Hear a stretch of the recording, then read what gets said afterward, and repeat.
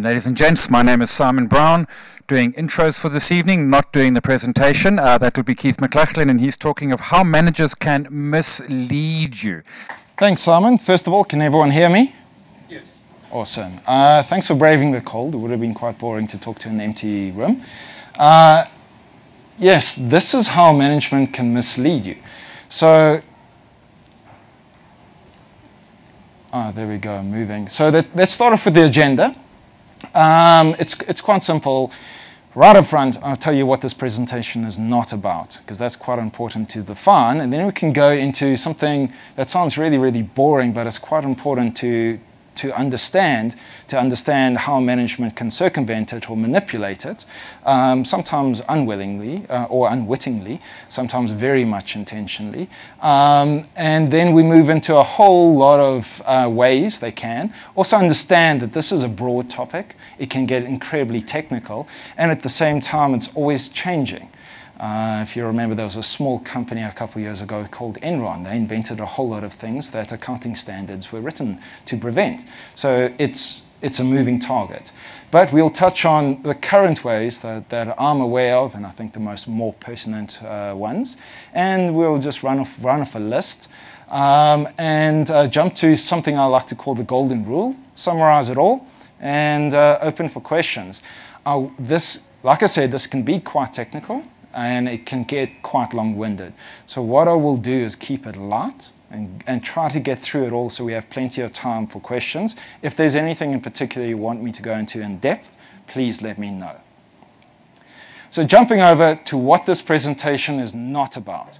So this presentation is about how management can legally, that's a very big word, very important word, use and justify using facts and clever disclosure to mislead investors. It's legal, and it's more common than you might be aware of.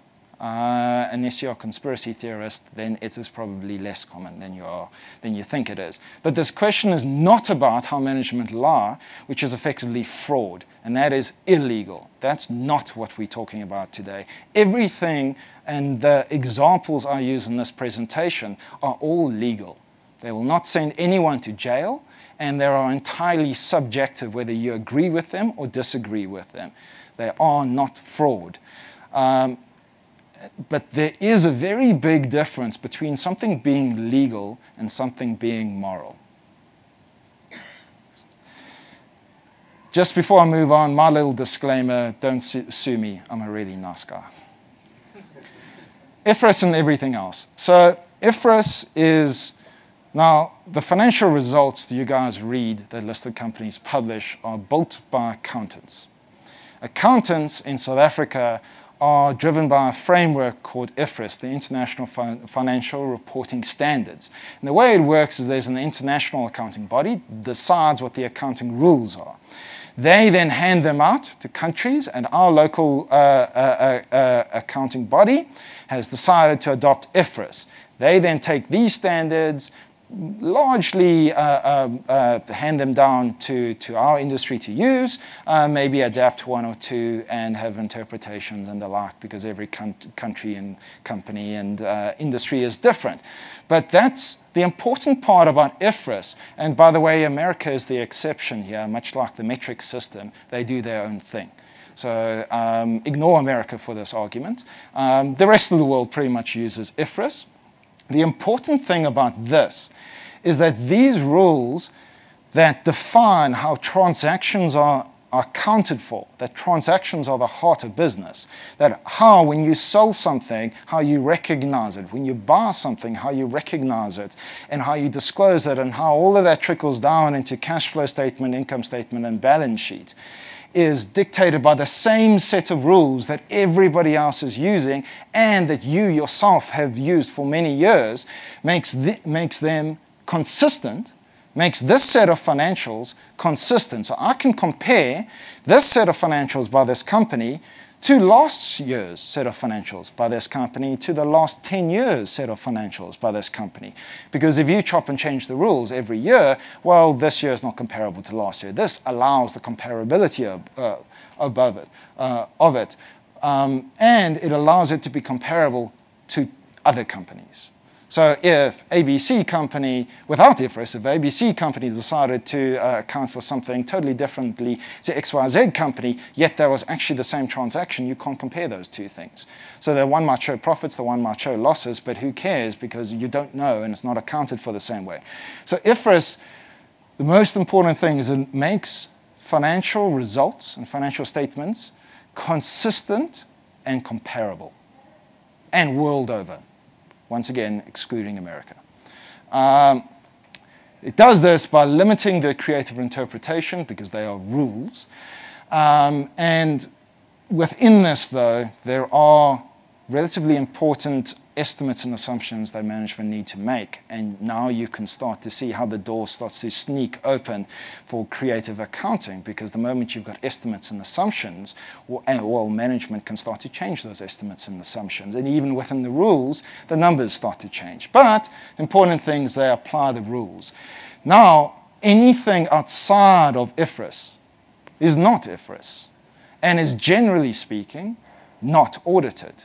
There are things, niche standards like SAMRAC for mineral resources and the like that are, but that's getting into very specialized talk. And like I said, I'm going to keep this quite light.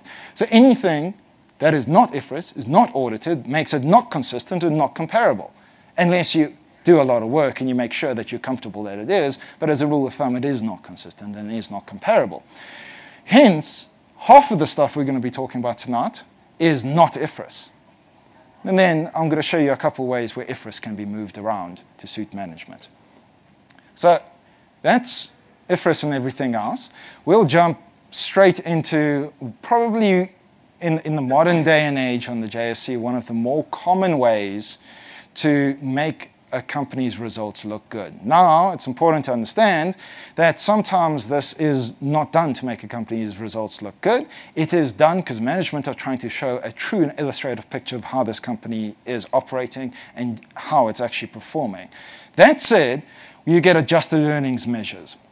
IFRS dictates that earnings, i.e. profits per share, there are only these measures. There are only earnings per share, headline earnings per share, diluted earnings per share and headline earnings per share, and continuing and discontinued measures of those.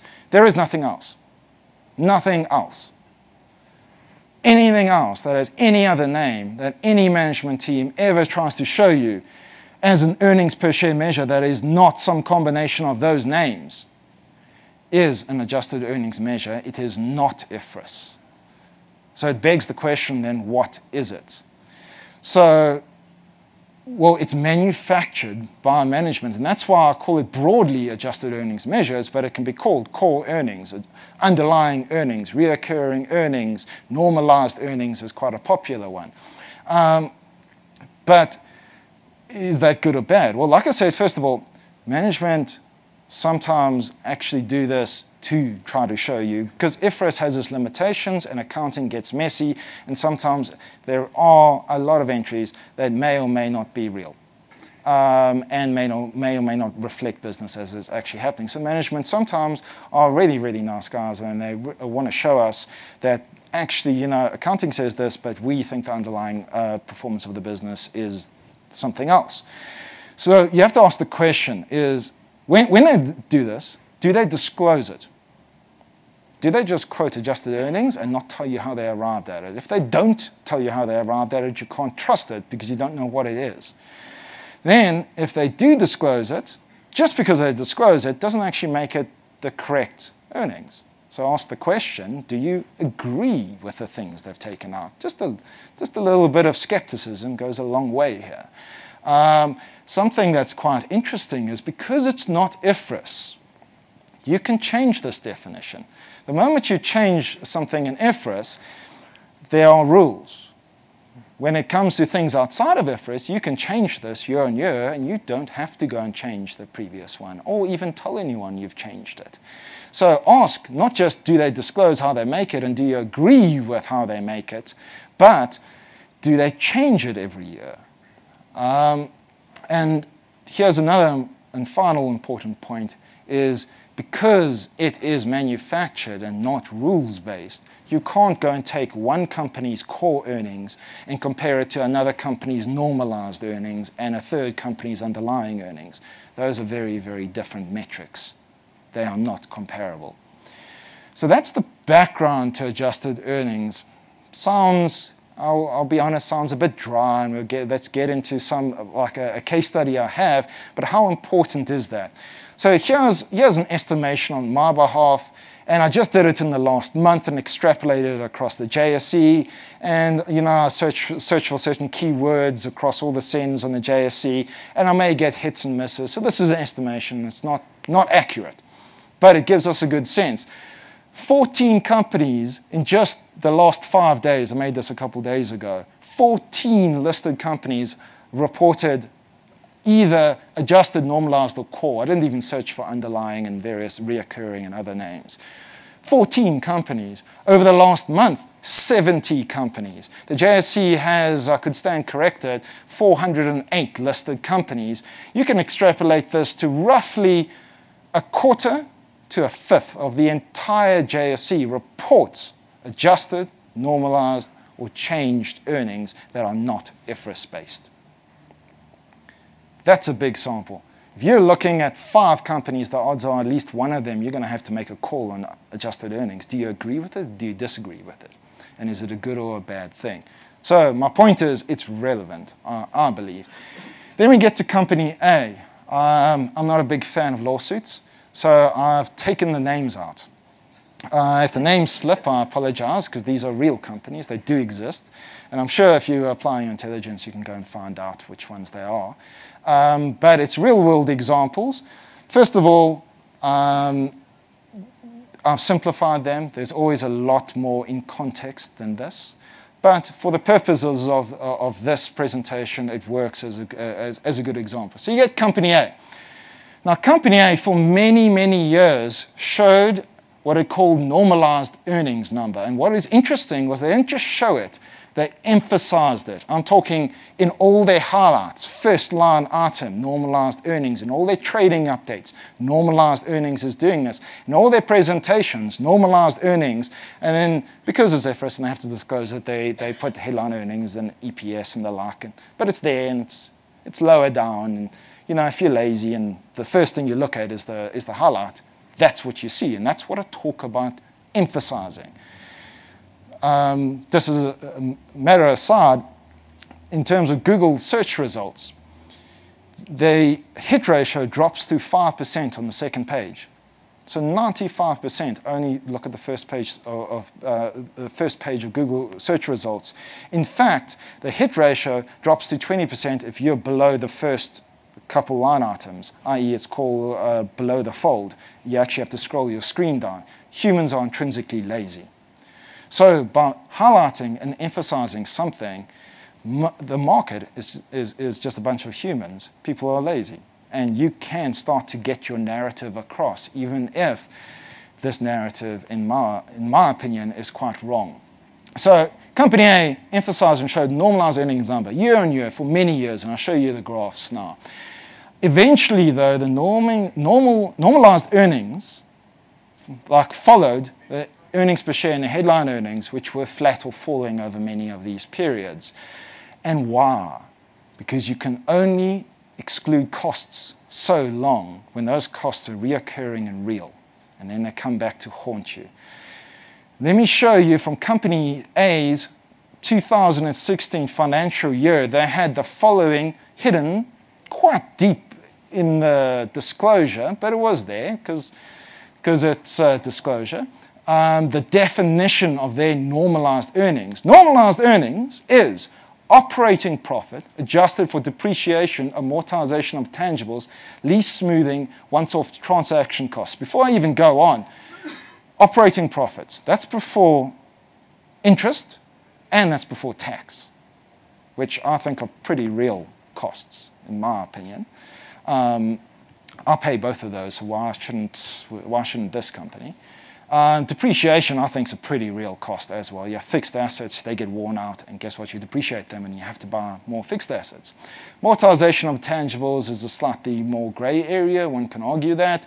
Lease smoothing is a bit technical. Once-off transaction costs, well, the question is, well, sure, maybe they did an acquisition that they were on their road. They decided that that lawyer fee is not part of their normal operations. But if for the last 10 years, every year, all they've been doing is buying companies, I would argue that that is actually the cost of doing business. Then this gets interesting. Previously, the group reported normalized earnings after adjusting for share-based payments, establishing costs relating to international operations. So what have they told you there? They've changed the definition of their normalized earnings this year because they didn't like last year's one. But they kept last year's one the same. This is company A. Here is it's in the dark color, dark blue, normalized earnings. You can see the trend line at the top and this is over many years. Normalized earnings is looking great. Headline earnings per share, the IFRS measure, which would include depreciation, amortization, lease smoothing, once-off transaction costs, all these nice things like interest and tax. The headline earnings per share, the IFRS measure, there's often a big gap. And in fact, in many periods, like for example, you can see here that one went up. And normalized earning and headline earnings per share actually went down. In fact, if you extrapolate the trend, headline earnings per share, the IFRS measure, is going down over this period, not up. So it actually paints two very different pictures. Normalized earnings shows a company that's growing and doing well. Headline earnings per share shows a company that's contracting and declining in profitability and arguably not doing well. And then reality hits this year. Eventually, those costs can't be excluded, and eventually, all the bad metaphors I can use about chickens coming home to roost and the like happen, and they both collapse. And in fact, headline earnings per share is a loss. What's interesting is normalized earnings per share, they still found a way to manage to make it look like it's profitable. Here's another interesting chart. We take this headline earnings per share and we look at the difference between the two as a percentage. And you can see, because typically when companies adjust earnings, they will typically do it to show the company's profits look better. Not always. There are some times when they don't. So normalized earnings per share is typically at a premium to headline earnings per share. And here you can see the premium itself is in fact rising. Here at the bottom is the share price, well, the share price over years. And you can see the market is unsure, and there's bulls and there's bears buying and selling it, but it looks more and more stable. Things start to go wrong, and the share price starts to collapse. And eventually, reality comes home to roost. Because if you keep changing the rules, but the costs are real, it eventually comes out. So, my question is, now this is just one example, and like I said, it's about a fifth to a quarter of the JSE reports these adjusted earnings per share or adjusted earnings per share measures. So we have to get a handle on them. We have to know whether they're right or wrong and know how to look at them ourselves. So what are some kind of good and common rules here? I sat and thought about this, and I thought about how I look at these things, and I came up with a series of questions. A series of questions, if any of these are answered yes, it's probably not a very good earnings measure, and you probably shouldn't use this adjusted earnings measure that the company's giving you. For example, is the cost real? That may sound like a funny question, but is the cost real? I'll show you, go back to this example here, where you have depreciation and amortization of intangibles. Now, depreciation is a fixed asset is getting worn out by use, and you eventually have to replace it. I think that's a real cost. But amortization of intangibles, that's, you buy software and you have to give it a useful life. And you guys might have on your computer Microsoft Office. Your computer, your hardware will probably collapse, and your hardware would be depreciated, but your software would be amortized. But by the end of your computer's useful life, your Microsoft Windows will probably still work just fine. So is it a real cost or isn't it? That's perhaps a bad example, but you see what I mean. There are arguments for this way and that way. So is it a real cost? And one of the ways we can work out if it's a real cost is someone paying the amount or is someone receiving the amount? And we go back to this definition here where they exclude share-based payments. Now, share-based payment is where often a management team has incentives. You go, if you hit these targets or if these things happen, we will give you option, or you have options relating to these things, and it's not quite a cash cost. The company hasn't paid anything necessarily. There's maybe some dilution to shareholders, so arguably all of us in the audience have perhaps paid that. But this is where I say you've got to ask those two questions together. Has someone paid it or has someone received it? Management have definitely received the benefit of a share option. So someone's got the benefit of it, and hence that thing is very much real. So share options are quite real in my mind. You can't exclude them. Then the next one, is the cost repetitive or regular in occurrence? Once again, those share options. You have an incentive structure in place for management. That incentive structure, I assume, does not exist for only 1 year and then disappears, and then they never put another one back in. Management are there forever to run the company. So you expect that to be a very much reoccurring cost because you want to incentivize management to do well. So it's repetitive and reoccurring in nature. So why exclude it? Once again, those transaction fees on acquisitions they made. Sure, if once in a blue moon you do an acquisition, maybe that's an outlying cost. If every year you're doing multiple acquisitions, that is the cost of doing business. It is reoccurring and repetitive in nature. That should not be excluded. That is your cost of doing business. And then, is it necessarily in the execution of a company's strategy or business? There are costs that, for example, a company is doing business and it happens to have some foreign currency exposure and it goes against it and it reports a massive loss. Now, for many reasons, we could argue that that is in fact real, but let's ignore those questions for a moment. Now, if this company doesn't often do these sorts of transactions, I'd say that's a once-off event, not really necessarily to the company's cost of doing business. It was just a once-off overseas transaction. But if they're an importer or exporter, or they've got foreign operations, oh, I'm sorry, Forex is part of your business model. Manage that. The fact that you're incurring losses on it means that you are not managing that properly. So I have spent quite a bit of time on this adjusted earnings. I'll skip to some probably softer measures, but I thought it was quite important because this is a growing prevalence on the stock market, these adjusted earnings measures. We need to have rules to identify them. And there are good ones. There are ones that I use and I don't discard. Jumping on to the next one, we have what I call acquisitive growth magic. Now this lies squarely in IFRS. This is not just 100% legal, this is 100% comparable, consistent, and audited. But is it very well disclosed? So IFRS accounting rules dictate that when a company buys another company, from the moment it has control of that company, it consolidates its earnings into the holding company. So if I have a company and halfway through the year I buy another company, I put those earnings into mine, and at the end of the year I disclose both sets of earnings as one, as the group earnings. And guess what? Because it's assuming both companies have had flat earnings, at the end of the year, the odds are, assuming I've done it smartly, minimize my finance charges and blah, blah, blah. I'm not going to get into that technicality, but two companies are consolidated, those profits will be up. And is the company doing well? Is it doing badly? Well, I just told you how it's doing. It's actually flat. Both companies are flat. Their earnings are flat. The revenues are flat. They're exactly static, but you've reported earnings that are up. That's acquisitive growth. Now, bear in mind in this example, this hypothetical example, I told you I bought it halfway through the year. So I actually only account for 6 months of the second company's earnings. next year account for 12 months. So guess what? My earnings look great this year, and they look great next year because it grows next year as well. And both companies over both years are flat.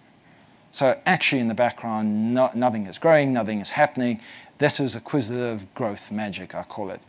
There's nothing wrong with it. You can make good businesses.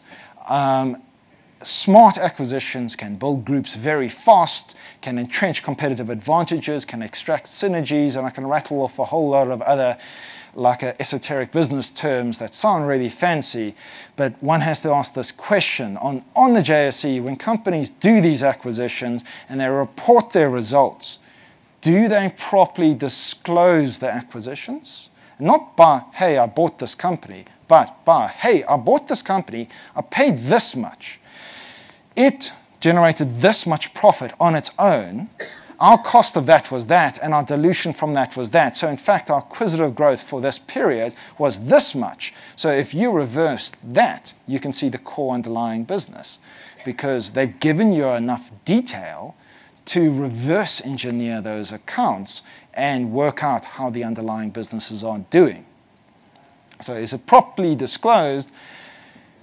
Doesn't make sense. Are they just buying things for the sake of buying things? Because as you compound earnings, markets love it, shares ramp up, and then you can buy more things. And eventually that house of cards always falls down, but you can kick the bucket down the can down the road quite far.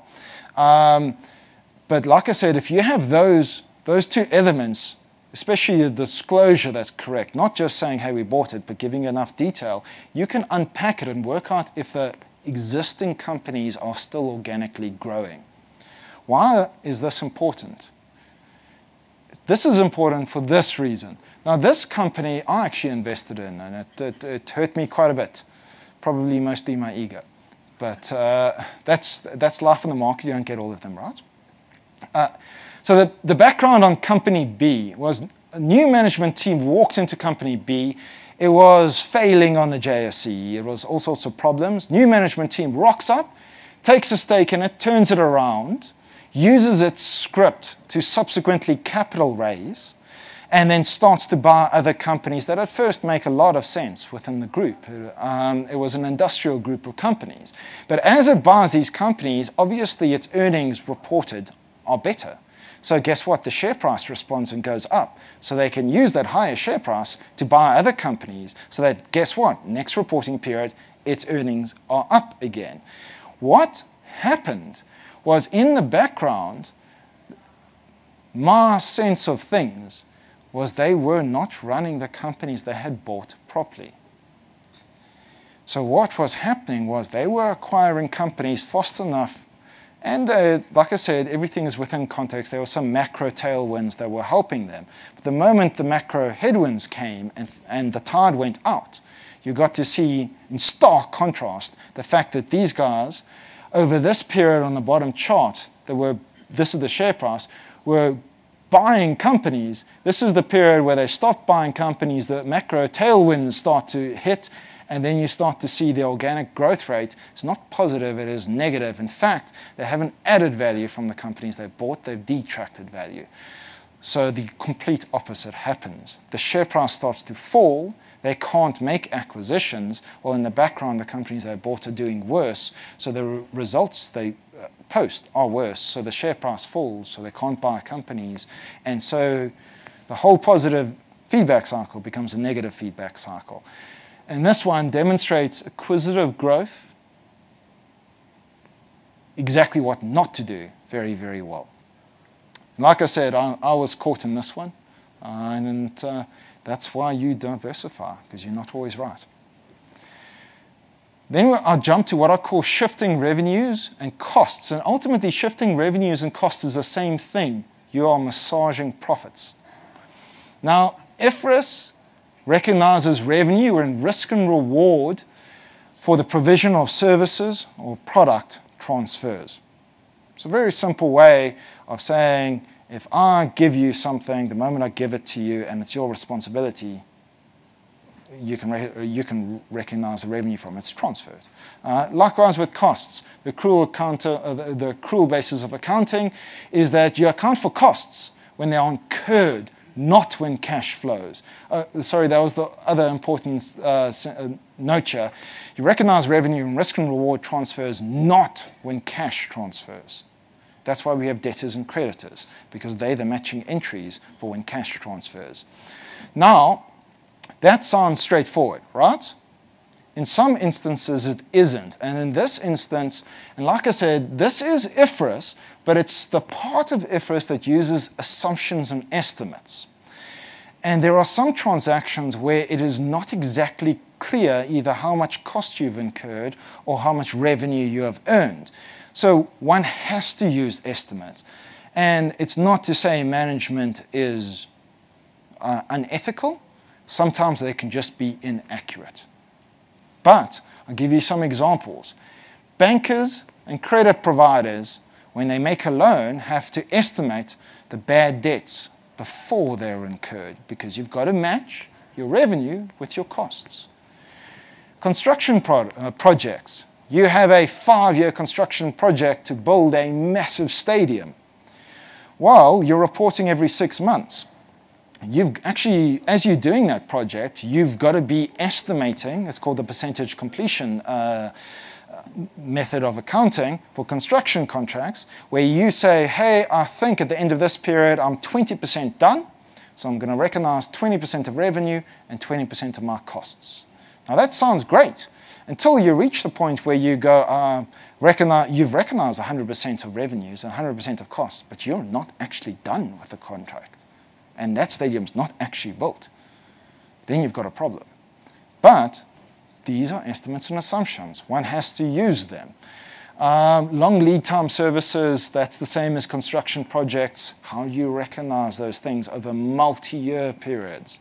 Insurance contracts, think about it. You pay your insurance premiums. How does your insurer account for that? Well, he goes, you're a great guy. I'll take your insurance premium. I'll estimate that you're going to claim X amount over the next couple of years, over the lifetime of this insurance contract, and they try to match those costs. That's an incredibly simplified way of doing it, and it's incredibly complex, particularly. That particularly keeps lots of actuaries still employed. But all of those are estimates. And the one thing about estimates and assumptions is that ultimately they will either be right or wrong, because reality comes along. And at the end of your 5 years, when you recognize 100% of your revenues and costs on your construction contract, you are either done building that stadium or you are not. When you make that loan, at the end of the loan life, either the guy has defaulted along the way or he has not. So all of these estimates and assumptions will get proved in time right or wrong. But it's the nature of the beast that you have to make them ahead of time. So let me give you some examples of how those estimates that many companies make these in good faith, but how these estimates and assumptions can be shifted around to, like I said, smooth profits. So Company C reported the other day. And Company C sells houses. You walk in, you go, geez, I like the look of that house that you're going to build. Here's my deposit. I will buy it. They go, great, I will build it for you. They build it. Then, assuming you've had your bond approved, you move in, and when the transfer goes through the bond, the banks pay them. And they walk away. You've got a house, the banks have got a mortgage, and they've sold a house and made profit because they've sold it for a higher price than they took to construct it. So how do you recognize that revenue? It sounds simple enough. Have a look at FY17, where they changed the revenue recognition policy. I call it policy, but they did this by changing accounting estimate, which means you don't have to retrospectively adjust it, which means they didn't have to restate the prior year. I'm still not entirely certain how they got this through, but they did. It happened. Now, the old policy in prior years was the company only recognized revenue on the registration of transfer in the deeds office and not on the sale. Not on the moment you have an approved bond, you've paid your deposit and you've signed, and there is no way for you to walk out of there. that's not when they recognize it. They recognize it when the bond flows, i.e. when the transfer of the house happens, because then there is absolutely zero risk. And I promise you, as watertight as you may think your approved bonds are, the banks will always have a clause where if something happens, they can pull it at the last moment. Till that money flows, it is not in the bank.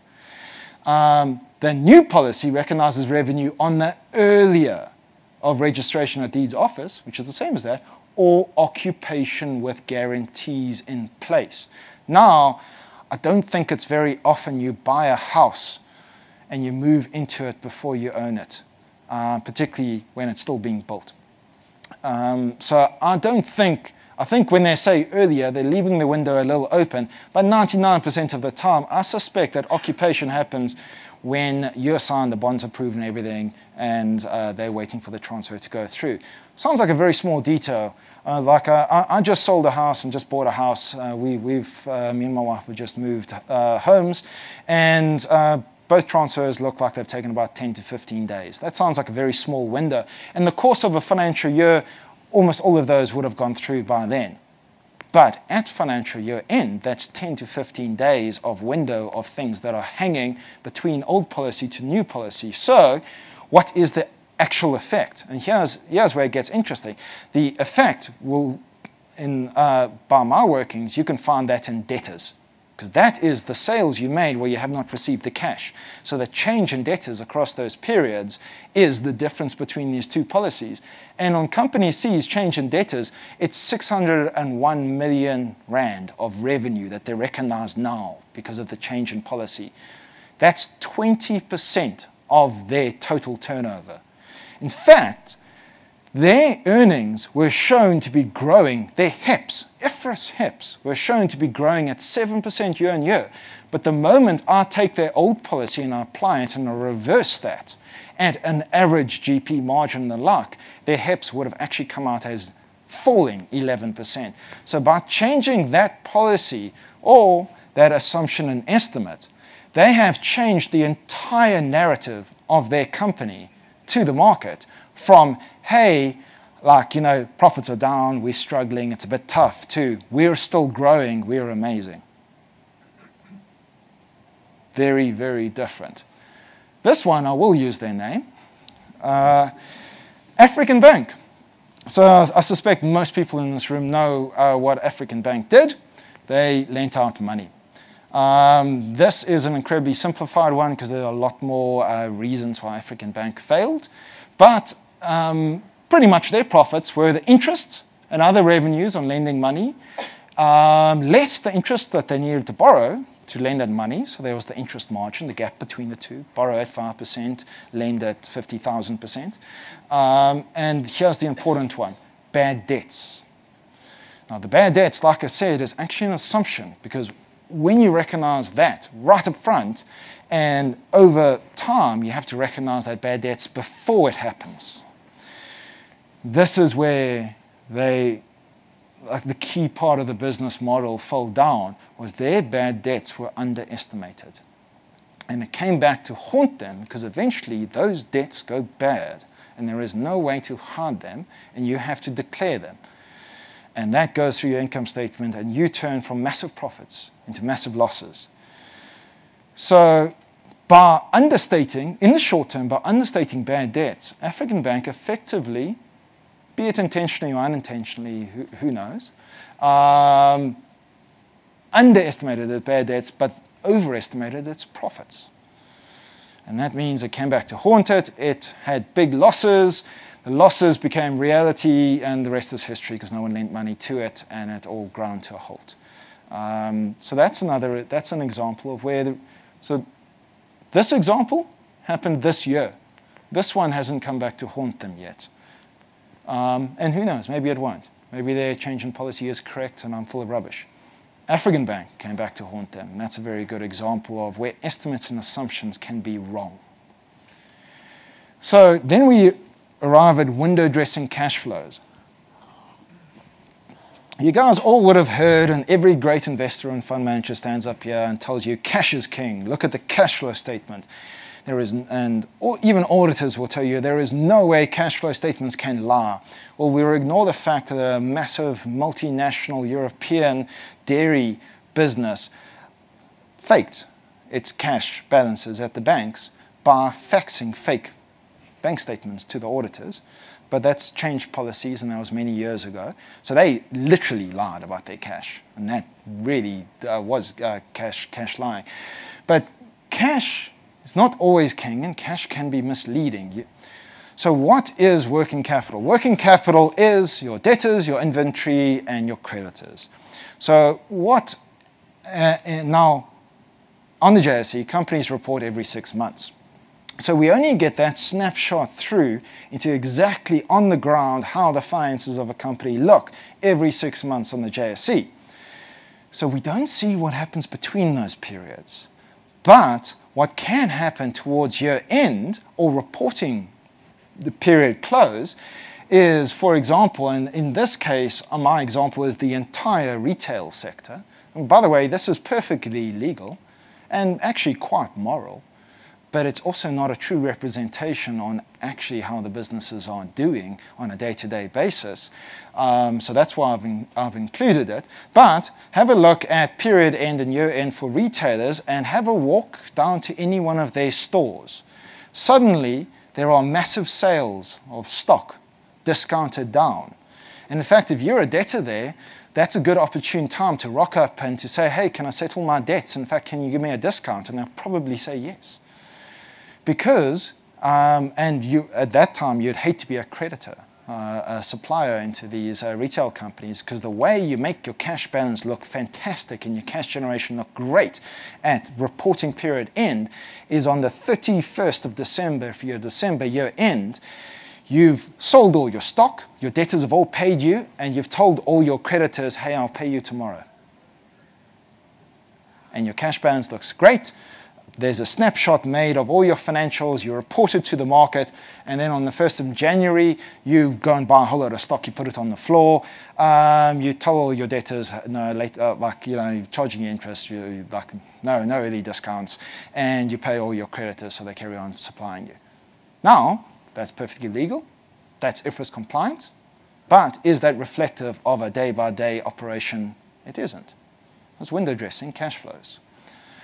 Then we get investment holding fair values. Now, there's lots of listed investment companies on the JSE. And some of them do great.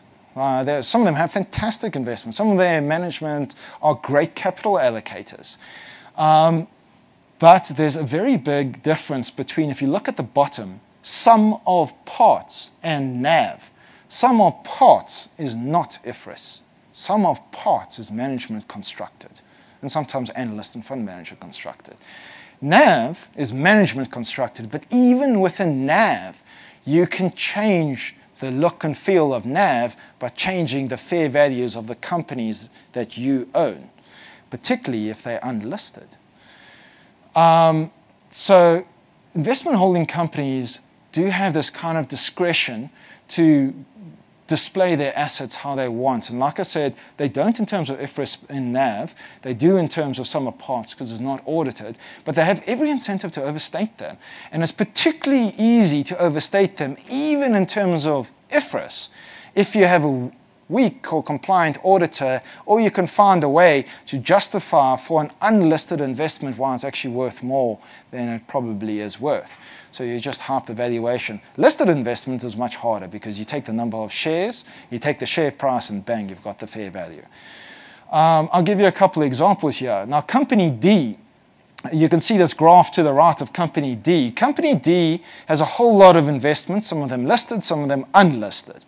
But it charges a lot of them management fees for the privilege of being invested in them and the expertise that this incredible management team brings. And they actually are like a really smart bunch of people. But those management fees actually make the group, at a group level, profitable because it's extracting cash flows and profits from these underlying businesses. So in this case, the group is actually a profit center. But how do you disclose that? Now, Company D has its NAV and IFRS statements, and they're disclosed and they're there, but they don't emphasize them. In fact, they stand up in public and say how junk they are because IFRS doesn't represent their business. They talk about sum of parts. And their sum of parts, they value group, and they actually give group a value. And what is interesting is over many years, the methodology on which they valued group has changed. In fact, they went through a period where they did not value group. Then they said, hey, actually we're making profits here. So they started valuing group. Then they said, you know what? We should value group on about a 10 times multiple, if I remember correctly. And then they quietly changed that to, no, we need to value it on a market representative basis. Now, I understand that by the ALSI or top 40 price earnings. So you go from a 10 times multiple to a 19 times. Can you see the step change? This is just the value of group function. Now, group had been growing in the background, and group had been doing well. Had it been doing that well, and particularly between these 2 years, did it really change that much? No, the methodology changed. So they make the NAV look better. Well, they make the sum of parts at least look better. And they stand up and they go, we're incredible. Strip out that change, and it was a relatively mediocre result over that period. Then you get company E is another one. Disclose the major investment at cost and not at market value. And what was interesting was at cost, it was a listed business. So it was easy to check what the fair value was. And they paid far more for it than its shares were worth in the market because its shares had tumbled down. But they just stated it at cost. So it obviously propped the NAV up. They have subsequently changed that. Company F is another one. It valued a subsidiary for millions of rands. It was an unlisted subsidiary that did, to this day, I'm still not quite sure what it did. Never turned a cent of profit, but they gave it millions of fair value because it had all sorts of optionality and incredible IP in it. But for many years, eventually it's actually got to make a profit. None of these things actually added real economic value. All of them were changes and manipulations and shifting of disclosure. Then I get to other means of misleading. This one I'm going to run through. Segmental reclassification. You take a group as a whole lot of businesses. Some of them are profitable, some of them are loss-making. You have segments, so you cluster them together. And in fact, if one segment is doing worse than another one, or if a company is making a loss, you can start to shift them across the segments and move them. And you just quietly slip it into disclosure somewhere. If you're really, really nice, some of them I suspect don't even do that. So that you actually hide the loss-making ones and you make your segments look better. Or even worse, the one that frustrates me the most, change your segments. From this year to that year, go, oh no, we've got new segments, so you can't compare these segments to those ones. But you go, but your businesses are the same. You haven't changed your businesses. Shifting things around. Selective highlights and results, ignoring the bad news. Like I said, that very first example, company A, normalized earnings up. It would have been a very different highlight if they said headline earnings down. Like, the world is lazy, people are lazy, investors are lazy, accept that. And you can manipulate that by manipulating where you put things in results. Quoting percentage change where things are growing, but hiding percentage change when things are declining. Not putting in comparatives when things are down. Have a look at the construction sector. Suddenly no one is quoting their construction order book of last year. You have to go and dig to find that. Everyone's got, I've got a 6 billion order book. You go, okay, but what was it last year? No, I'm not going to tell you in these results. So you go and open last year's results. Oh, it was 6.5 billion. You've actually gone down. You see, if you don't ask these questions, no one, they just don't. Management is not going to come out and tell you, I've done a bad job. Because their jobs and their livelihood is online. So you have to have skepticism here. Sticking balance sheets before income statements. That goes to selective highlights. Sounds like a very small thing. But if you've got a shocking set of results, but a good balance sheet and fantastic net asset value, stick your balance sheet before your income statement. And you hope the market reads only your balance sheet and not your income statement. Moving management targets around to like suit what you've achieved. You go, my target this year was always to make headline earnings per share grow only by 10%. You go back 5 years and actually their target was 20%. but it started slipping. So instead of going, hey, we're failing, they've changed their targets to suit reality, instead of changing reality to meet their targets. Constructing a great narrative as a strategy, but executing something totally different. Over the last couple of years, there's a company I spent a lot of time with, and their narrative was fantastic. They're going to consolidate and extract value from a portfolio of energy-related businesses. And then they did a massive transaction of an industrial logistics company, and their narrative changed. And you go, this is totally different to what you've been telling me. But then suddenly they won't go back and tell you, oh, our strategy changed. They go, no, this was always our strategy. Overstating provisions in bad years to release them in good years. Smoothing, I mean, we've touched on that in the previous ones. Only disclosing select periods and graphs that fit management narrative, and changing graphs to create illusions of change. This is sleight of hand. Let me show you it. On this one, we've got smooth revenue growth. On this one, aggressively growing revenue, fantastic ramp up. This one's a bit chaotic, it's been a tough period, they've recovered. And that one, once again, smooth revenue growth. Do you know every single one of those graphs is exactly the same data? Here, to make this one look like that, I chopped out the scale. You see that scale only starts at 9, so that one drops down. And then that scale only goes to 12, so that one stretches up. So guess what? Your angle is much sharper, and suddenly your narrative that we're a growing company looks like you're totally on form, and what you're saying is accurate. Now, how I made these two look the same was I just ignored those years. This one only starts at FY14. If I was standing up as an executive, I'd say, we've been growing nicely. It's been tough but challenging period, but we've managed to extract growth, or the usual euphemisms for corporatees. I would exclude those, because the moment you include those, actually you haven't been growing. FY14 was a disaster and you've been recovering. And I just did that by forgetting my time period, or just chop that out. It doesn't suit my narrative, so I change it. None of this is illegal. None of this is audited in many cases, especially in results presentations. They're not audited, the graphs, the scales.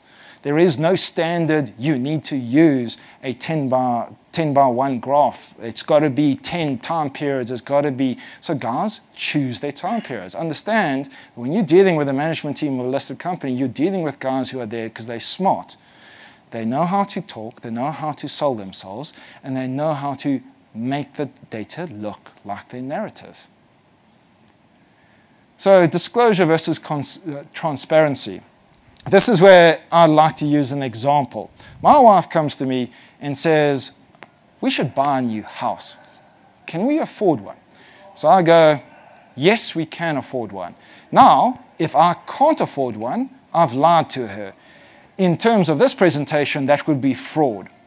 If I go to her, yes, we can afford a new house, and I actually can afford a new house, that would be disclosure. I've told the truth, but I've only told the bare minimum of the truth. If I go to her, yes, we can afford a new house, but if the interest rate doubles, we're going to have a problem, and I think we should sell the old one. In fact, here's my financial situation, and let's see how we can make this work. That's transparency. I've not just disclosed, I've given you enough information to form a balanced picture. IFRS has bare minimum disclosure requirements, and some of them are actually quite intense, but, and it's for a good cause. But bad companies hide behind these requirements. They either use them for bare minimum disclosure and don't show you anything more. They tuck facts, important facts, into lengthy accounting notes that should be highlights, not hidden. Because, you see, that's the irony about disclosure. If you tuck it into a note far and apart and it comes out later that, hey, no one knew this was happening, you could go, no, I'll put that in note 27, B, clause 3, down the bottom, it's there, and legally you're covered. But is it ethical? And then they can also argue how IFRS is wrong and window dress their own numbers, adjusted earnings and the like. We've gone through that. Good companies obviously follow IFRS, because that's what a good company does, but volunteer disclosure. Like I said, there is a big difference between transparency and disclosure. So then we get to narrative and reality. A bad company's narrative doesn't equal its numbers. Good company's narrative ultimately is backed up by the numbers. Look for that. Look for signs of management that have achievable, quantifiable guidance, they meet their targets and are regularly achieved. Rule of thumb, if management says something is happening, double check that it's happening in the numbers. I think I'm running out of time because I see Simon standing up. So I'm going to shoot through this. The first question is, shouldn't the auditors and JSE and everything check this out? No, actually not. The auditors are external to the company. They'll never know as much as the company. They audit on the sample basis. They audit on materiality. That's what a sample basis is, effectively. They audit according to IFRS. And they're not investors. They also rely on management for estimates, guidelines, and policies, and they do not always audit the extra information or the results presentations, all the articles, all the PR, all the investor relations that the company puts out that emphasizes and creates its narrative. So no, the auditors do a very good job at looking for IFRS, but they're not there to protect you from misleading and bias management. The JSE checks if you follow the rules, and the FSB checks if you follow the rules. If you follow the rules, that's fine. It's not about the spirit of the law, it's about the law. So it's ultimately all up to you. You've got to be aware and conscious of this. That's why I have my golden rule incentive, is that the best incentive in the world is management who are shareholders, because then they're the same as you. They won't window dress things. It will actually be the way it is because they're invested alongside you. The worst incentive in the world is a professional manager with a salary and a cash-based short-term bonus, because he can manipulate stuff, flip it, make it look great, gets his cash out, gets his bonus, and he's gone in a year or two's time and it's someone else's problem. It's your problem as the shareholder. So in summary, there's many ways management can legally mislead you, sometimes unwittingly, sometimes very, very precisely and intentionally. None of them are legal. But many of them, especially if it's intentional, is morally misleading. And if it's unintentional, you just got to question the competence of management. And you can't rely on auditors and regulators to protect you. So some healthy cynicism research is probably your best defense against this, along with looking at management's incentive. So sorry, guys. Questions? I know that was a little long. And I was hoping to leave a lot more space for questions, but I'll be here afterwards as well. Yeah, ladies and gents, I'm going to park it there because we have hit time, and I appreciate people, places to go and things to do. But Keith will be around. You can find him on the Twitters and the like as well if you've got questions. I just remember